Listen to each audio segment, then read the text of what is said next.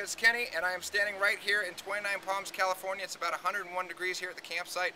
It was a great day. I biked all the way from Earthwise Organic in Yucca Valley this morning, right past this place. I kept going. I felt good. I ended up in the middle of the desert, somewhere between here and Parker, Arizona. It was hot. All of a sudden, some condors started circling me. Then a sheriff drove by and looked at me funny, so I figured it was time to call Enoch and call it a day. But it was a great day. Please follow along at kennydoit.org. Join the crusade. Come out and bike with me. Donate whatever you can do.